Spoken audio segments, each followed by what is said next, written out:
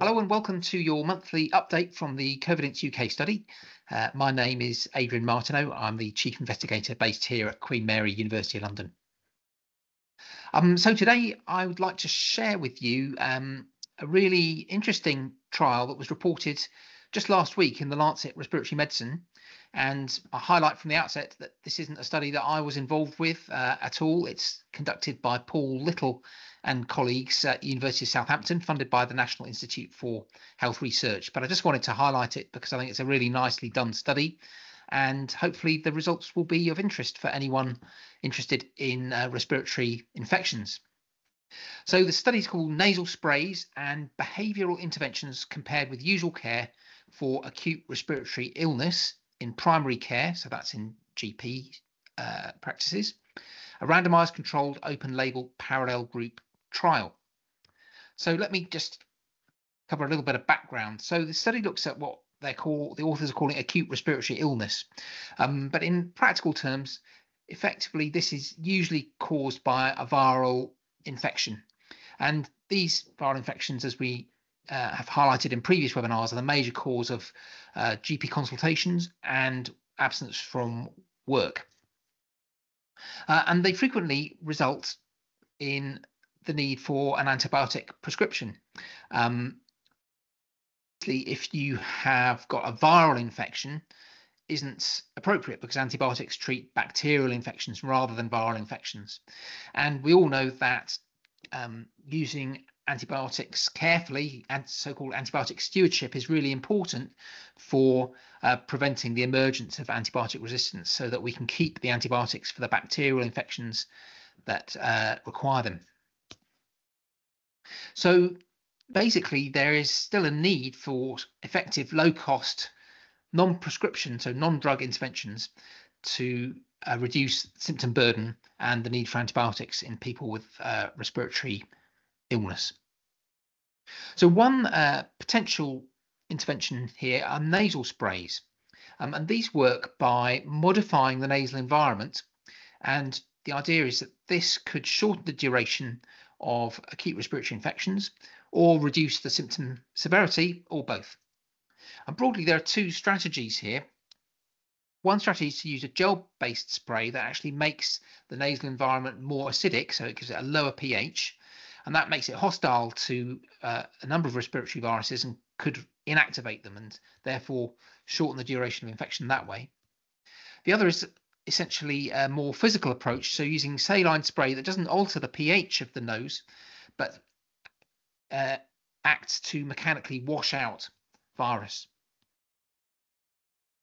Now, in addition to these nasal sprays, there are other approaches to reducing symptom duration in upper respiratory infection that involve physical activity and or reducing stress. So there's quite a bit of evidence around that physical activity might reduce symptom duration if you feel well enough to take that activity. But there's also evidence that stress can impact the immune system and might increase susceptibility to respiratory infection. So again, when we're thinking about non-pharmacological ways to improve the outcome of respiratory infections, trying to tackle these two lifestyle approaches to improving outcomes makes sense. So this study was designed really to evaluate different strategies to reduce the severity and duration of symptoms for acute respiratory illness. And the design was as follows. The investigators recruited almost 14,000 adults aged 18 years or older who had at least one underlying condition or risk factor for adverse outcomes from respiratory infections. And these 13,799 people were randomized into one of four different groups.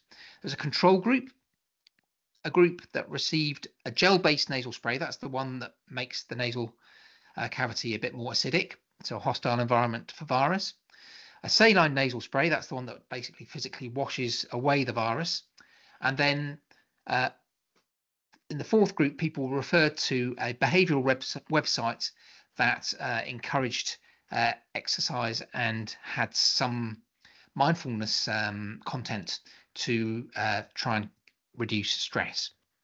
And participants were followed up for 6 months, and then at the end of the study, the investigators collected the number of days of acute respiratory illness, details of any adverse events for the treatments and use of antibiotics, and compared them between the 4 groups of people who'd had the different interventions. So here are the results. So the first primary outcome was days of illness. And you can see here in each row, we've got the different groups: the control, the gel-based spray, the saline spray, and the behavioural website. And then on the right-hand column, we've got the average number of days of acute respiratory illness over the 6 months. And what you can see is that the control group had 8.2 days on average. The gel-based nasal spray had 6.5 days on average. The saline spray 6.4 days, and the behavioural website 7.4.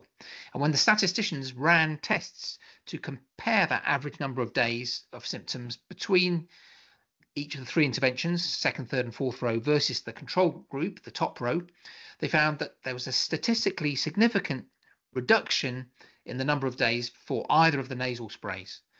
But the reduction for the behavioural website wasn't statistically significant. In other words, that could have arisen by chance, but the difference for the nasal sprays, it was assessed as being very unlikely to have arisen by chance.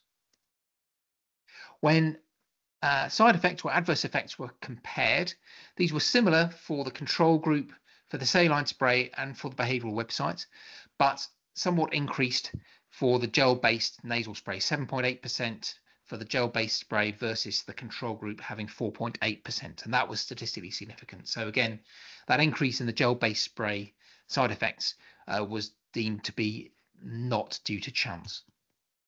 And then when the investigators looked at the number of antibiotic courses that were prescribed to participants in the study, what they found was that all of the interventions were effective in reducing the number of antibiotic courses over 6 months. And all of those differences were statistically significant. In other words, they were not to have risen by chance. So the control participants had 0.17 courses of antibiotics. Obviously, that number is less than 1. That means that a number of people didn't have antibiotics, but overall, the average was 0.17. And all the interventions, the average number of courses over those 6 months was between 0.12 and 0.14.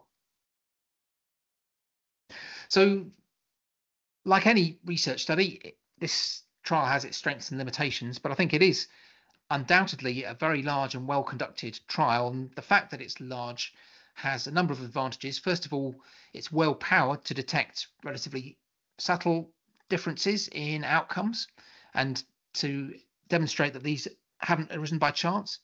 And also the very large size and the design mean that the results are well generalizable to people, adults in the UK and even in countries other than the UK living in the community.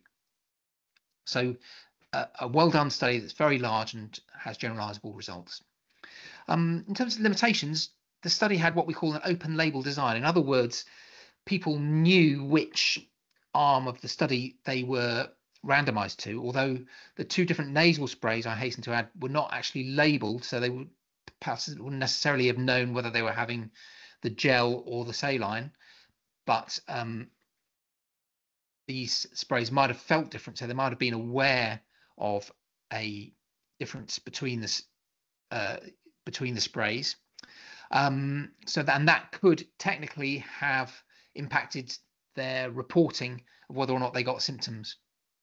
A second limitation is that swabs weren't done to confirm whether these episodes were associated with viruses or not, and if so, which viruses.